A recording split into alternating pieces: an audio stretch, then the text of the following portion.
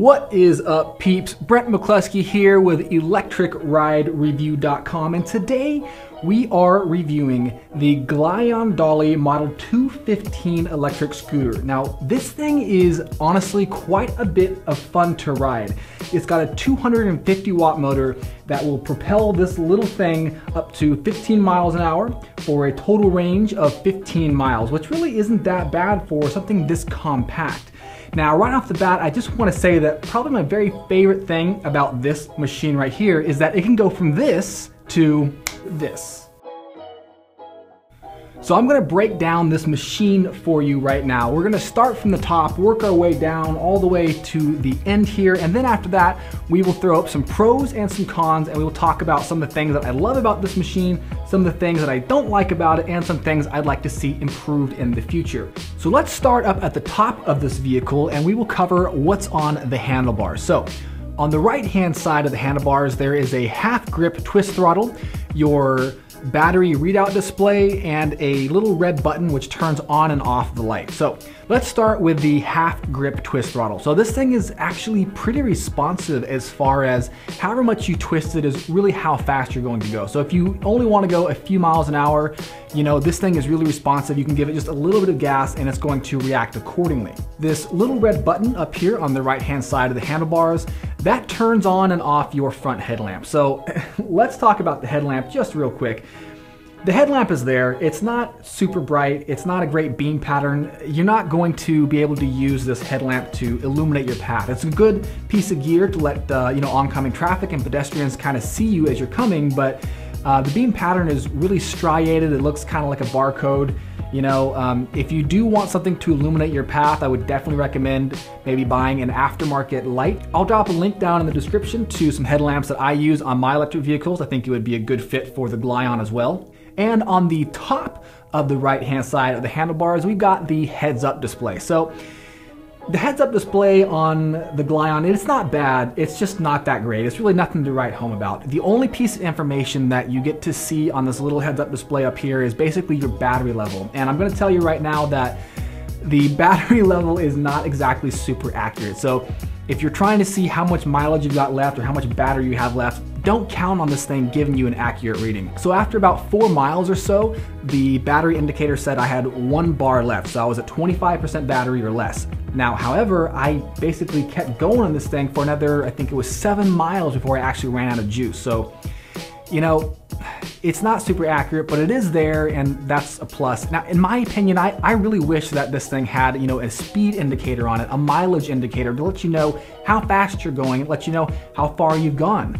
Again, I know I always say this, but, you know, if you've got a heads-up display already on an electric vehicle, like, why not add that extra information on there? You've already got it hardwired into the system, you already got electricity going to it, so you may as well add some extra information if you can.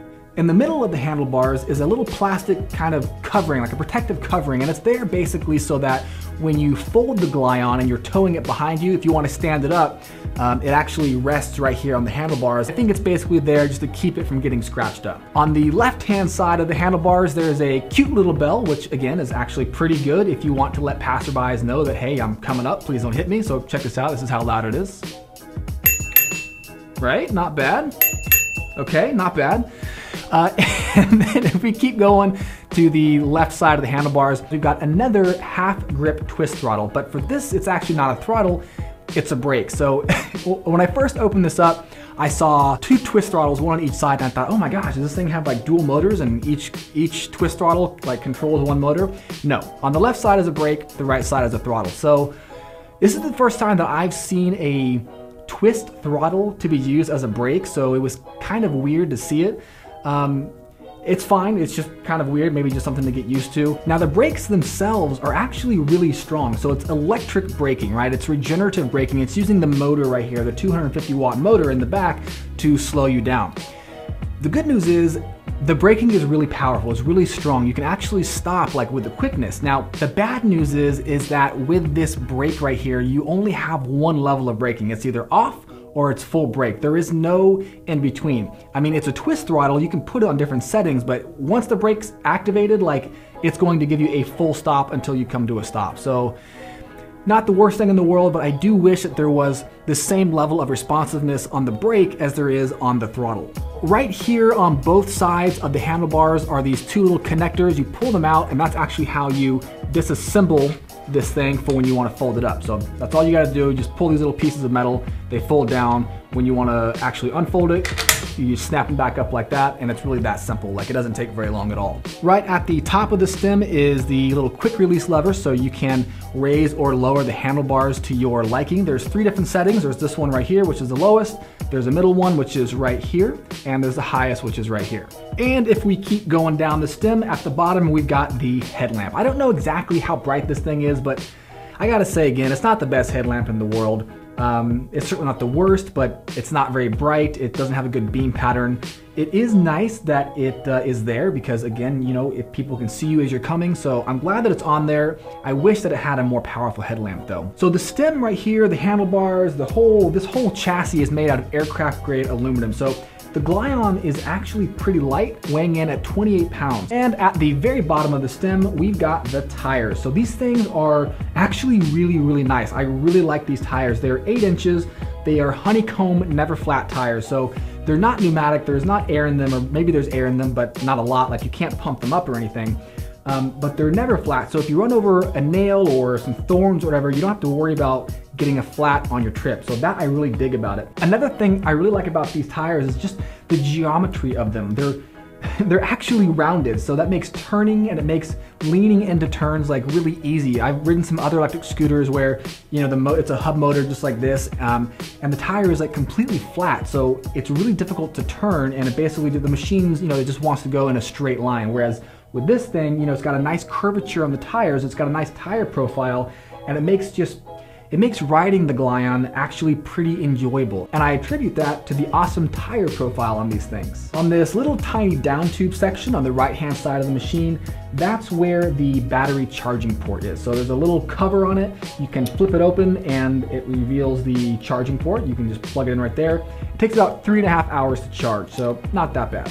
This little metal piece right here is the quick release lever for the stem. So you can press this down with your foot or your hand, whatever. The stem folds down, you fold in the handlebars, and you can pull out this little handle right here, and you can tow this thing behind you like a suitcase or whatever, or a foldable electric scooter, I guess. But I really dig this function of having the handle built into the frame, because when you fold this thing up, it's actually pretty compact. It's 36 inches long, 16 inches tall, and only 8 inches wide. So it's really like a pretty compact package that you can bring into a coffee shop with you.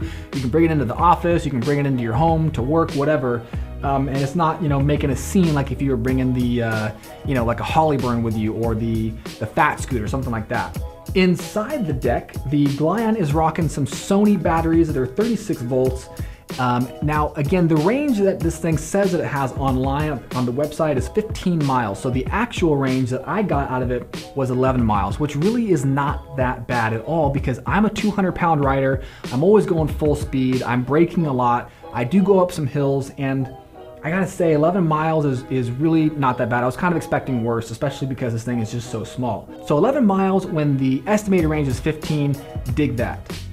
And at the very back of the machine, we've got the 250 watt hub motor. So this thing is not the most powerful motor in the world. Obviously, it's only 250 watts, but given the fact that it's not the most powerful motor in the world, it does still get you where you're going. I mean, as long as you don't plan on tackling, you know, 30% inclines or carrying 100 pounds of gear with you or whatever, like, it's gonna get you where you're going. I'm a 200-pound rider, and for me, I was able to climb all the hills in my local city without any real issues.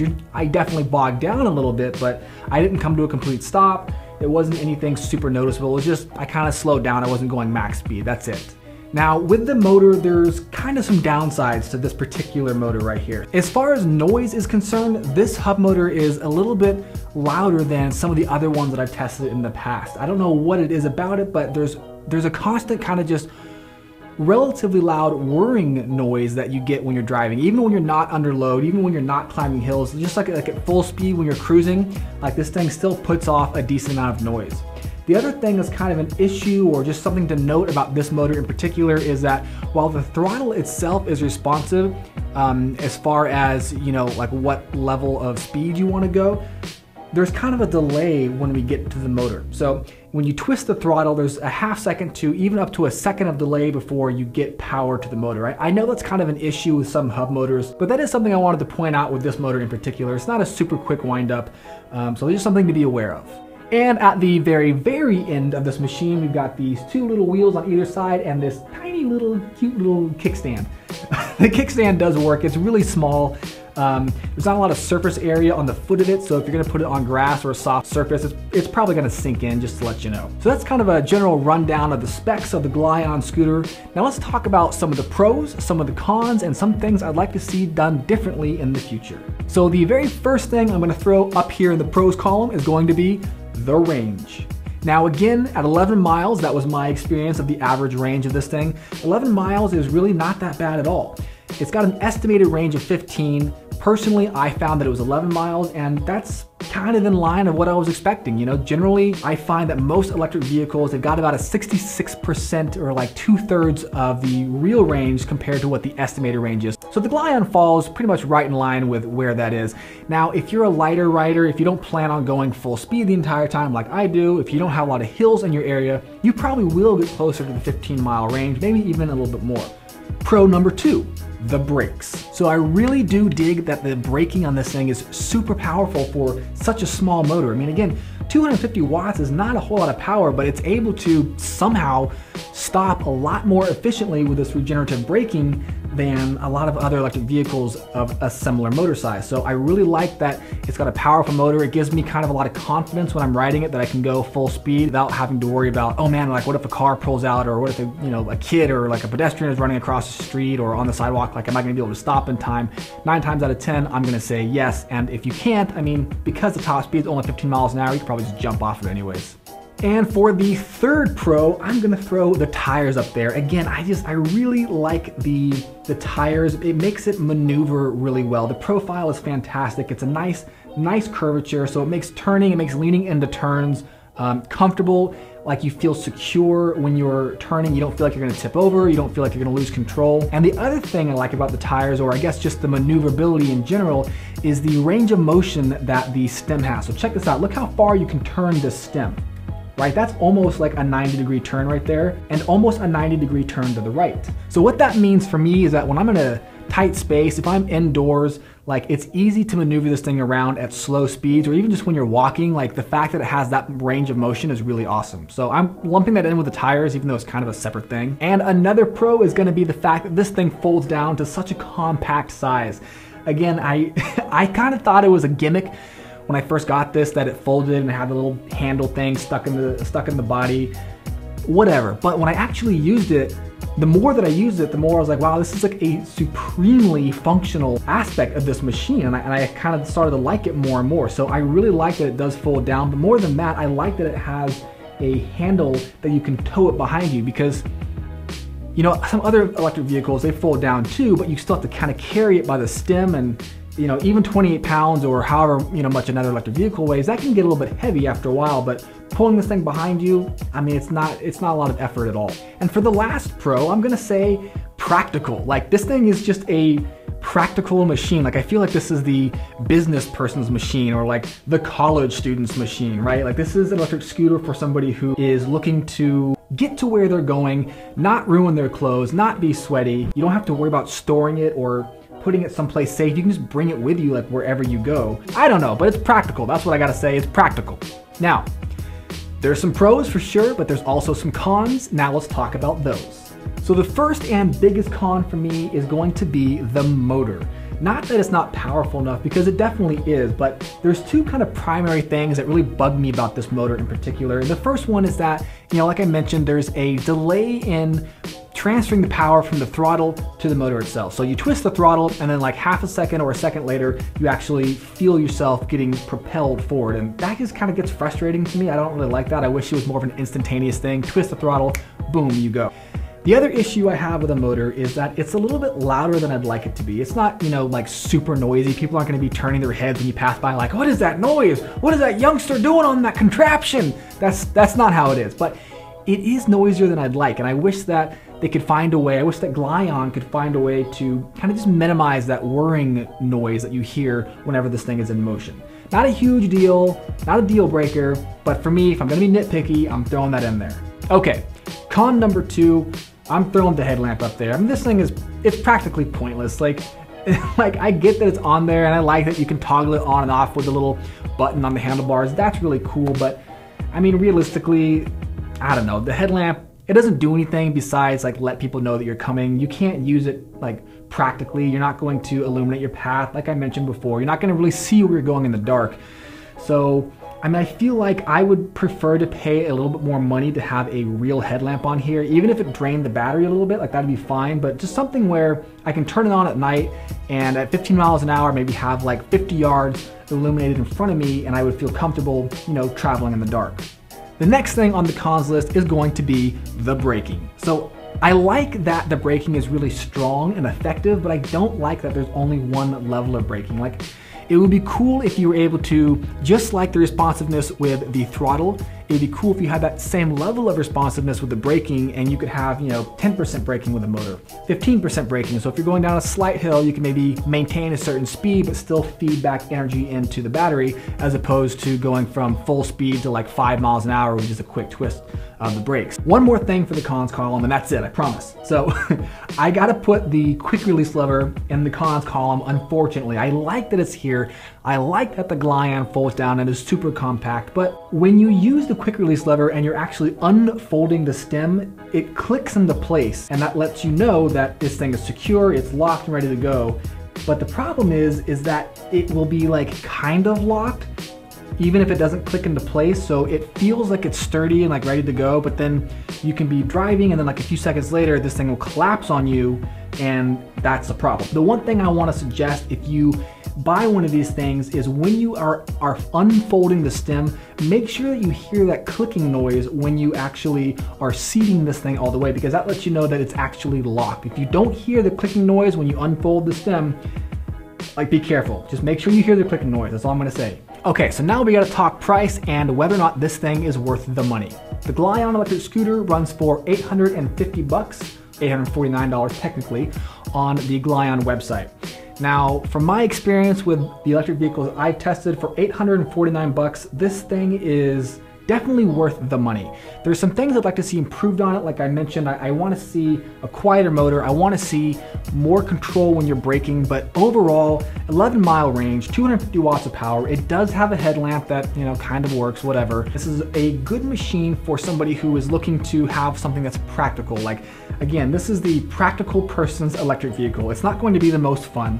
It's not going to be the fastest, but it is going to get you where you're going, and you're not gonna sweat. You're not going to like wrinkle your suit if that's what you're wearing. And like, again, I think this would be great for like college people or people that are going to work or whatever. You know, you can get to class, you can do it expediently. All in all, I really like the Glion. Again, like, I gotta say that when I first got this thing, the fact that it folded down, the fact that there's a handle inside, I really thought it was kind of a gimmicky feature, but the more that I used that, the more that I really kind of enjoyed this thing just for that one aspect alone. So now a lot of times I'm actually using the Glion over like my electric skateboard or some of my other bigger electric scooters if I'm just going down the street to a coffee shop or to a gas station or something, because it's just so easy to get in and out of places. Again, like I mentioned, the fact that there's so much range of motion with the stem means that I can go indoors and not have to worry about running into stuff. Whereas something like the Hollyburn or the Fat Scooter, it's a little bit more difficult to maneuver indoors. Basically what I'm saying is I ended up liking this thing more than I expected that I would. So that's pretty much it, guys. I hope you enjoyed the review of the Glion Model 215 electric scooter. If you did, please like, please sub, and of course, if you got a question, drop it in the comments below and we'll get back to you as quickly as we can. All right, guys, thanks again for watching, and peace